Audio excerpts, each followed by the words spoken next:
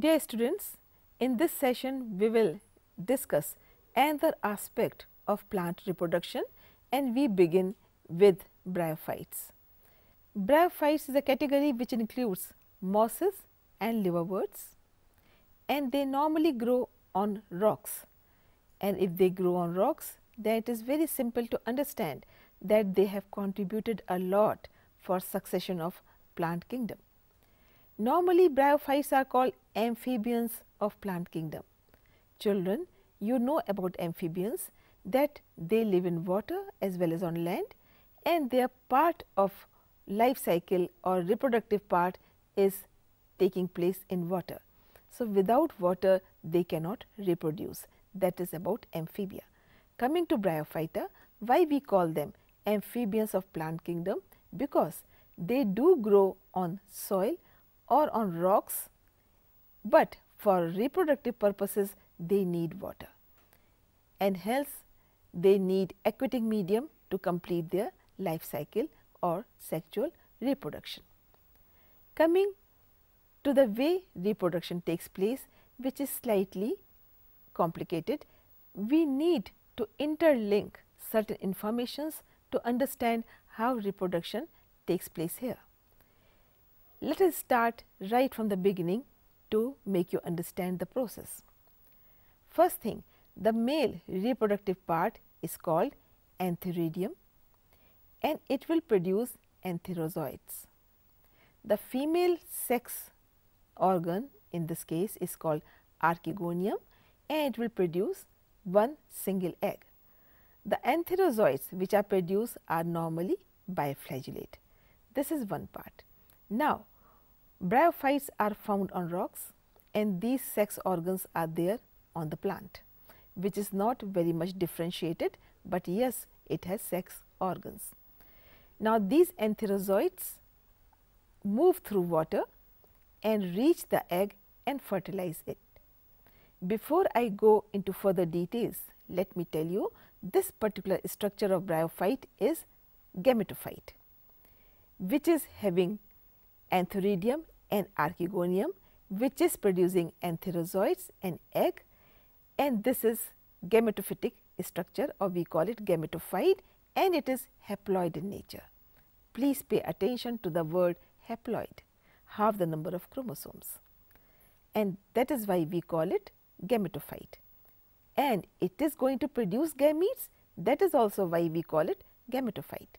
Now, it has produced gametes which are delivered in water and they will fuse, the antherozoid will reach the egg and fertilize it, and now you have a body called zygote, and now in this zygote you have diploid number of chromosomes. Because gametophyte was haploid, it produced haploid gametes, two gametes fused, produced zygote, and now it is diploid in nature. This zygote will undergo normal mitotic division to produce sporophyte. Please again remember, it is not going into reduction division right now. So, sporophyte is produced which lives on gametophyte because gametophyte is photosynthetic. So, this sporophyte gets food through gametophyte. Now, this sporophyte, some of the cells will undergo meiosis and produce haploid cells. These haploid cells will grow and produce gametophyte.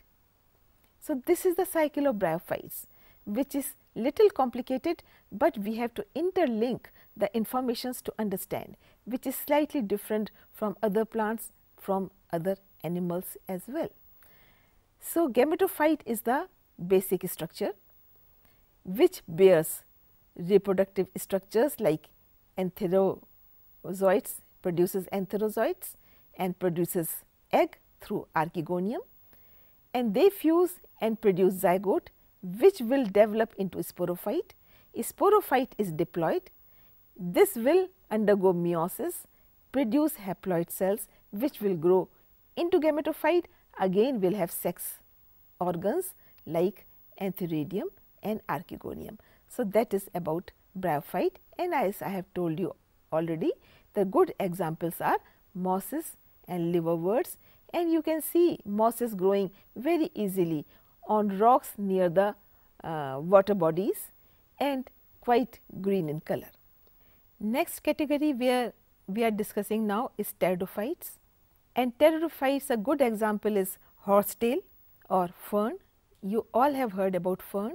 You have seen also fern around your house in your school. Now, this particular category of plants called pteridophytes, they grow on soil.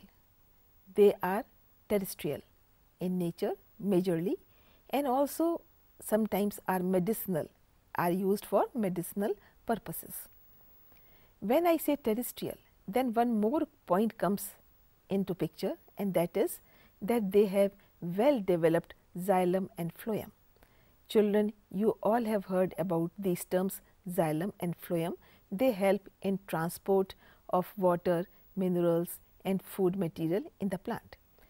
Pteridophytes are the plants where for the first time in the story of evolution the xylem and phloem appeared. So, that is the importance of pteridophytes. Second point about reproduction here is that the main body of the plant is sporophyte. Like in previous category, you studied that it was gametophyte, but in this case the main body is sporophyte. It will produce germ cells or gametes. It has well developed root, stem, leaves like any other plant. Because the main body is sporophytic, that means it will produce spores, and once it produces spores, then naturally further development will take place.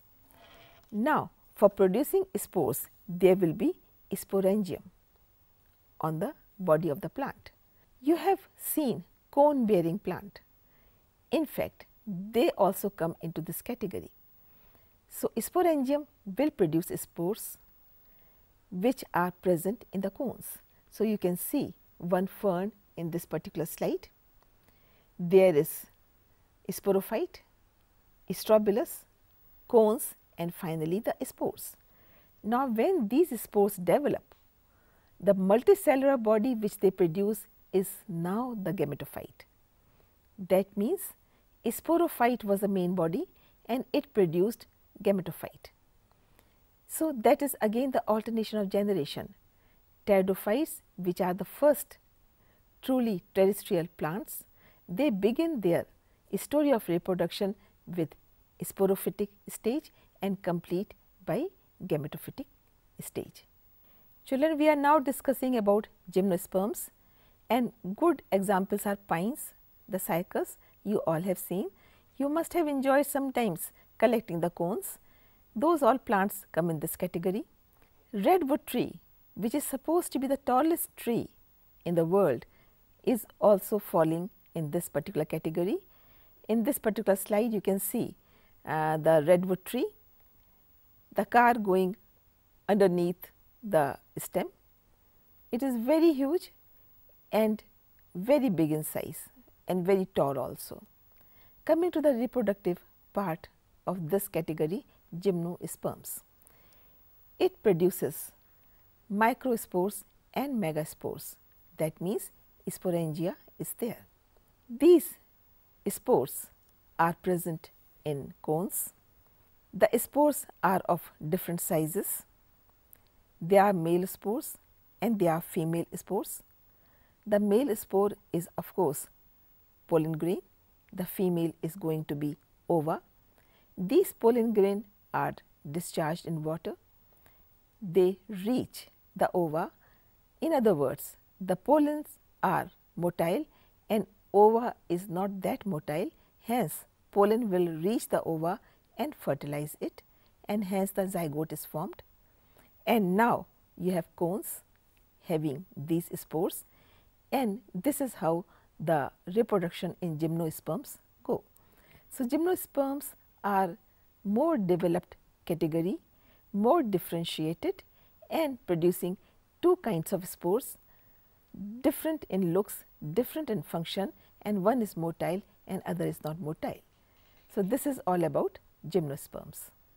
We will now see how reproduction takes place in angiosperms. Children, you all know angiosperms are flower bearing plants, flowering plants, and whenever you get chance to study plant or flower in your classroom, you bring this flower from a flowering plant. So, reproduction is rather simplified, but very complete and takes place in a nice way. As usual, the pollen grains are produced, ovules are produced.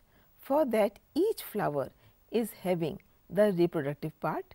You must have heard about androecium, gynoecium. Androecium you can also call pistil, that means stamens, the male part is produced in pistil, and the egg, the female part is produced in gynoecium. So, pistil is there, egg apparatus is there. The pollination can be self pollination or cross pollination depending upon about which tree or which flower we are talking about. So, all the flowering plants, whatever you can see, fall into this category. So, pollen grains and ovules are within the flower. The main thing to note that ovule is within the ovary or within the fruit. That means it is not naked, it is covered, whereas in the previous category, that is in gymnosperms, the seeds are naked, in angiosperms the seeds are not naked. So, this is about angiosperms. In angiosperms, there is double fertilization and it has some significance. Also, there is alternation of generation. We have studied about gametophytic stage and sporophytic stage. So, that alternation is also to be understood. We first begin with double fertilization in angiosperms. This particular slide explains the details. To understand life cycle of angiosperms, we understand this particular slide. You can see mature flower on sporophyte on the plant, and this will be 2n, that means diploid. Then anther will produce microspores and ovule will produce ovary. Now, this production took place because of meiosis. It has become haploid from diploid. So, it was 2n and now it is n. In other words, pollen grain is n and also ovule is n. Now, this pollen grain will reach on stigma. It will finally do the fertilization by making pollen tube. It will reach up to egg, and once fertilization takes place, you can see the zygote is formed, that is again 2n, and now embryo which is developing definitely will be 2n. It has embryo, it has food supply, it has seed coat, and when this seed germinates, then it produces the mature flower or mature plant again. So, you can see the life cycle of angiosperm. It started with 2n, became single n, and again became double n. I will now explain to you children alternation of generation, which will mean gametophyte producing sporophyte and sporophyte producing gametophyte. Unless this is happening, the life cycle of the plant will not be complete. So, to understand gametophyte, the haploid or diploid, sporophyte, haploid or diploid, and how it is alternating, we can understand what is happening in double or alternation of generation. In this session, we have discussed about bryophytes, pteridophytes, gymnosperms and angiosperms, and also we have tried to understand concept of double fertilization and also concept of alternation of generation, including gametophytic generation and sporophytic generation. With this, we come to the end of this session. Thank you.